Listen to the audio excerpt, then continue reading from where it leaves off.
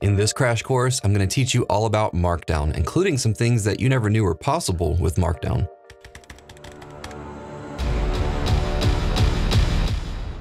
So what is Markdown?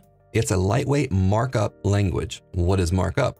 It's a set of rules that describes how text should look on a page. HTML is another example of a markup language. So Markdown is a style of writing documents that makes it easy to define what the content should look like. It describes headers, text styles, links, lists, and so much more.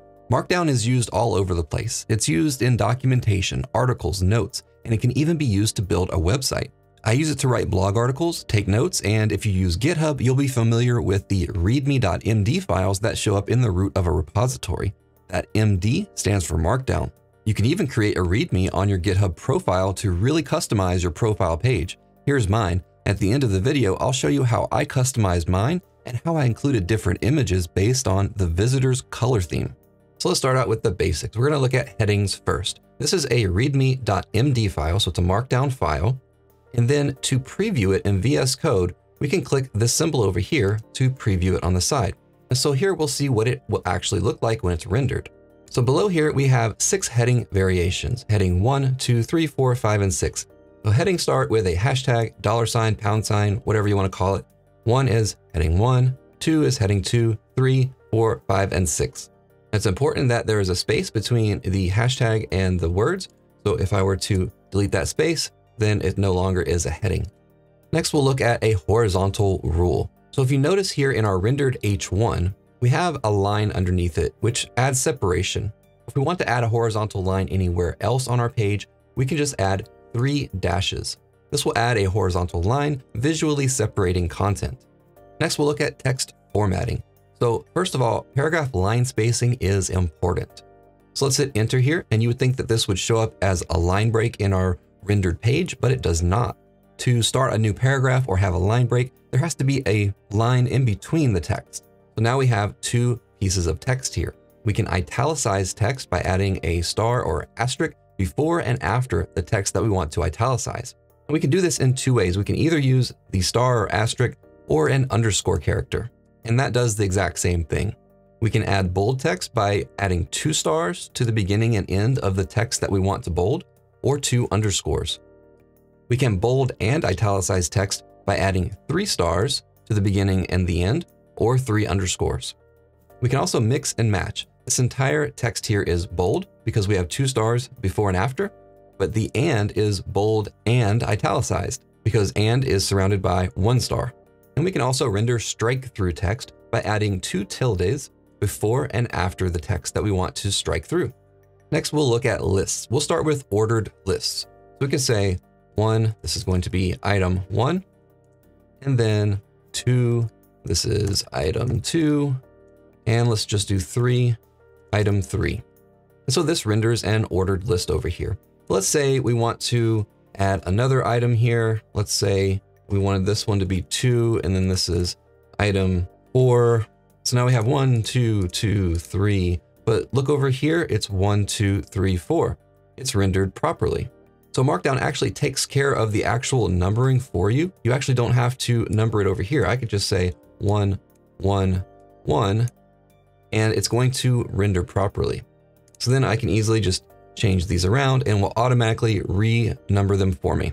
Then we have unordered lists. So we have 3 items here, and we just have a dash in front of them with a space, and that's going to render an unordered list. Next, we'll look at code formatting. So here's an inline example. I have some code here within our text that I want to highlight. So I can easily do that by surrounding the code with backticks. And now you can see on our rendered page that the code is nicely formatted. We also have something called fenced code blocks. And so this starts and ends with 3 backticks. Now within the backticks, we can include our code. So here is a sum function that adds 2 numbers together. And we can see this is nicely formatted here for us, but we can even take this a step further and define what language this is. And that will add some syntax highlighting. So right here, after the first 3 backticks, we can define what language this is.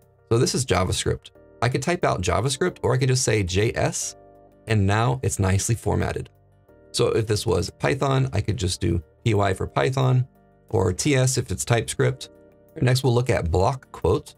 So we just have to use a greater than symbol and then whatever text we want to put in our block quote. And so that just stands out nicely here as a block quote. And we can have multi-line block quotes as well. So we could add, maybe we want a space in between here and then some more text. So now this is all one block quote. We can even have a block quote within a block quote. And so this is nice if we're maybe have a message and then here's a reply to the message, and this would nicely format it. All right, next we're going to look at links. Links generally follow this convention. You'll have square brackets and then parentheses. Within the square brackets is going to be the text that you'll see. So we'll say code stacker, that's the text. And then within the parentheses is the actual link. So I'm going to say https://youtube.com/codestacker. And so if I clicked on this link here, it would take me to my YouTube channel. Now, alternatively, within this, I can add a space, and then within quotation marks, I could add a title. So we'll say Code Stacker YouTube. And now when someone hovers over our link, you'll see this Code Stacker YouTube title pop up. We can even link to headers within the same document. So let's say we want to link to links. So I'll just say links as the text. And then within here, if I press hashtag, it's going to automatically give me all of the headers in the current document. There's only one header currently, and that is links. So now if I click on this, if this was a longer document, it would bring me back up to this links header. Another cool thing that we can do is have reference links. Normally these reference links will be at the very bottom of your document. So I'm going to go down here, and we're going to create a reference link called CS, and then a colon, and then space. And then we'll put our link. So this is going to be https://youtube.com/codestacker. So now CS is now a reference. Let's say that I have my YouTube channel URL linked throughout this document in several places. So instead of typing it manually several times and possibly misspelling something, I'll have one reference at the bottom, and then I can use this CS. So up here, we can change this one. Now, instead of parentheses this time, since it's a reference, we're going to have square brackets. Within the square brackets, we'll enter our reference link, which is CS. So now if I clicked on this, it would take me to my YouTube channel. And we can again add a title here if we wanted to. We could say Code Stacker YouTube, just like that. And so now it also works in our reference link. So now we have the pop-up title. All right, next we're going to look at images. So to add an image, it's very similar to a link where we have square brackets and then parentheses. But at the beginning, we're going to have an exclamation point. All right, so within the square brackets, instead of text showing up, this is going to be our alt text or a description text. So if there's an issue with the image and it doesn't show up, this text is what's going to be shown instead. And also for screen readers, this is the accessibility text. So we can just say alt text goes here. And then this is the actual link. And I have a image here. So there our image shows up. Now, if we want to turn this image into a link, we could surround it with square brackets and then put in parentheses our URL. So we'll say https://codecats.xyz. And so now if I click on this, it will take me to the CodeCats website. So far, we've looked at a lot of the basic examples. Everything from now on is part of the extended syntax, and not all of these features work in all Markdown applications. Everything that I show here does work on GitHub though. So here's an example of a table. To define a table, we have pipe characters that separate our columns. So we have packages column, description, and version. And after that, we'll have another row here with at least 3 dashes, and that will define our headers above. And below will be the text included in each column. And these colons here define the alignment of the column. So a colon on the left side defines a left-aligned column, which is this one on the left, it's aligned left. Colons on the left and right of the dashes defines a centered column. So this column is centered. And then a colon on the right is a right-aligned column. So we have numbers here, so we'd want to align those to the right. Now, just to show you, this can look a little messy. It doesn't have to be perfectly aligned like this, and it will still render properly. All right, another extended syntax that we can use is task lists. So we can create a list of tasks for us and say whether it's complete or not. So this is a modified list. We still start with a dash and a space, but then we add square brackets with an empty space if the task is not complete and an X if the task is complete. Now, this is not rendering properly in VS Code. This will render properly on GitHub, But to make this work in VS Code, we're going to install an extension. So let's go over to extensions here. Let's search for Markdown. And the one that I like is this Markdown all-in-one. So this adds a ton of Markdown functionality. Few key things is keyboard shortcuts to bold and italicize. It will render to-do lists properly. It can auto add a table of contents, which we'll look at a little bit later. It will automatically add dashes for lists when you hit enter, and numbers for ordered lists as well, plus much more. So let's install or enable that. And so now you can see this task list is rendered properly. Another cool thing that you can do with the Markdown extended syntax is add emojis. So colon, and then the name of the emoji, colon. Now again, this doesn't show up properly in VS Code. This does work on GitHub, but we can add an extension to make it work in VS Code. Let's go to our extensions. This time, let's search for emoji. So let's add this Markdown emoji. We'll install it. And now it's working in VS Code. There may be times that you want to add a comment into your documentation, but you don't want it to show up on the rendered page. So here's a cool way that you can do that. Surround the comment in square brackets, colon, and then put a hashtag after that. So this comment is here in the documentation, but it doesn't render. And because Markdown was initially a way to make it easier to write HTML, you can actually include HTML in your Markdown. And so we can make a toggle by using a details HTML tag. This is just regular HTML details summary. So this is going to be the title of our toggle. And then here's the contents of the toggle. Right now, we can't see this in the rendered page. So if we come over here, click on the toggle, now we can see the contents. Next, we'll look at a callout. Now this is technically just a block quote. So we have a block quote here. We're going to add an emoji that is a light bulb. And then we're going to bold tip. And then here is an important tip to remember. So just a way to customize the styling of a block quote to make it look like a callout. So here's everything that we've talked about so far, all in one README, and I'll include a link to this repository in the description below. But there's one more thing that I want to show you, and that's how to easily add a table of contents. So I'm going to open the command palette, F1 or Control-Shift-P. So let's search for table of contents. We can see that this is a Markdown all-in-one extension that's going to create a table of contents for us. And so now by default, it just grabs all of the headings and it creates a table of contents. And we've got some heading examples here. So I'm going to pull those out. And I don't want to include the main heading here because that's the title. And then we'll take the rest of this and let's move it over. So now we have our table of contents, basic syntax, extended syntax, all of our things that we talked about, headings, horizontal rule, text formatting, all of those. And so if I click on callouts, it will bring me down to the callout section. And again, these are just using links. So we have the text here and it's linking to an internal heading. So in the background, this is actually getting converted into HTML.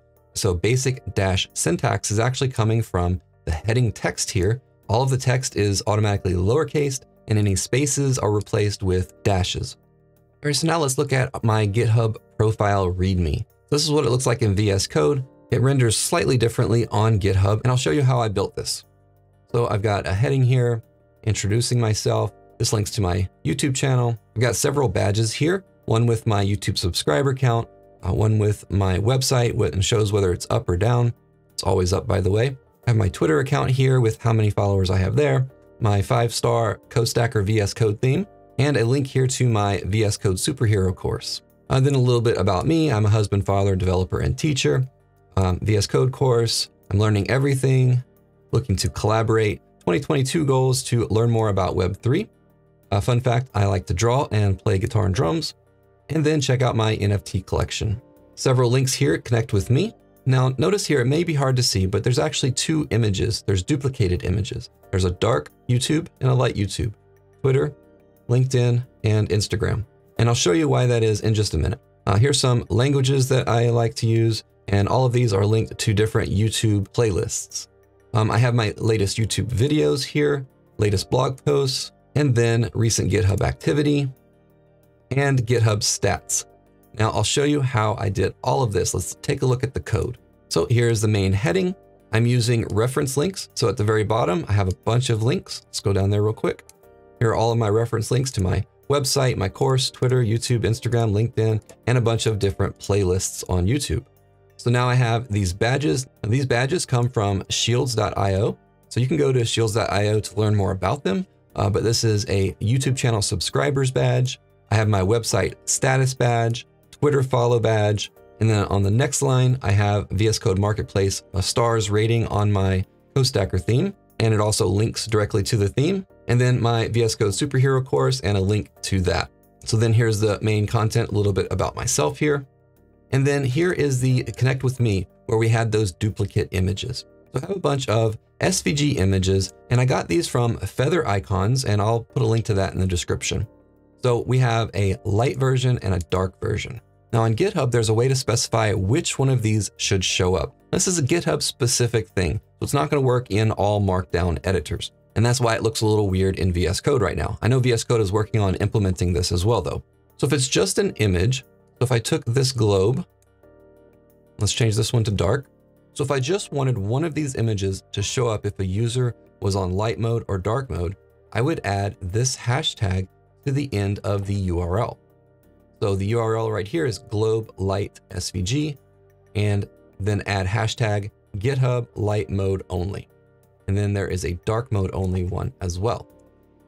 So now this image is only going to show up when they have dark mode selected. And this image will only show up when they have light mode selected.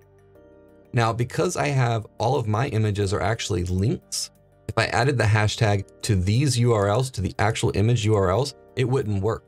I actually have to add it to the link URL, which makes it a little weird. When you actually visit my site, it's going to say hashtag GitHub light mode only, but that is the only way that I could figure out how to make that work with a linked image.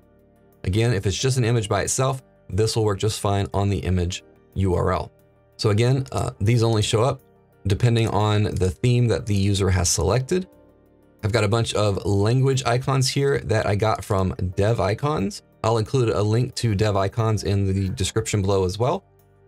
And then after that, I have my latest YouTube videos. Now I'm accomplishing this from a GitHub action, and I outline exactly how to do that in this video here. So be sure to check that out if you want to learn more about how to implement this in your GitHub profile. So this routinely runs, and every time I have a new video, it will automatically get added to this list. The same thing with my blog posts. I have a GitHub action that runs, and it will automatically add my new blog posts to this list. Down here for my recent GitHub activity, again, this is another GitHub action that runs. So be sure to check out that same video, and it shows you exactly how to accomplish this. And then the last thing is the GitHub stats. The GitHub README stats is an awesome repo from Anurag Hazra. It has tons of customization, and I actually have my CodeStacker theme on this one. Again, check out the same video to show you exactly how to set this up and customize it. I hope you learned a bit about Markdown. Like this video to help me out, and subscribe if you haven't already for more videos like this.